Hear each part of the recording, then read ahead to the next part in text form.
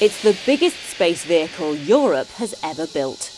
Jules Verne weighs 20 tonnes and stands more than 30 feet high. In a way, it's not much more than a high-tech space truck to carry supplies to the International Space Station. But it's actually much more important than that, because it gives Europe the ability to move goods and astronauts into space independently of NASA. The Jules Verne vehicle is something which the Europeans have spent a lot of money and a lot of time working on, and if it works it'll be certainly a big step forward for the countries that are involved with that. That doesn't actually include the UK, but nonetheless it certainly is a big technological breakthrough to have something like this going up, built by the countries in Europe rather than the Americans, and doing this kind of work. When it blasts off from French Guiana early on Sunday, it'll be unmanned, with a cargo of almost 8 tonnes of supplies: fuel, food, air and water.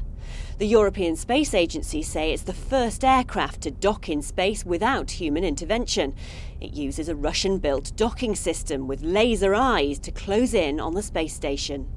And although unmanned, it is man-rated, so astronauts will be able to collect supplies, including drinking water from Milan, during its 6-month stay.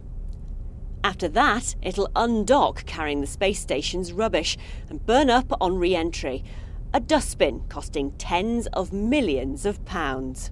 For people who stay 7 months in orbit, any visit by crew or by resupply ship is like entertainment psychologically to divert from the regular routine work every day.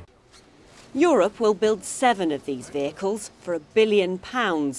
After the last shuttle flight in 2010, they'll be the only game in town.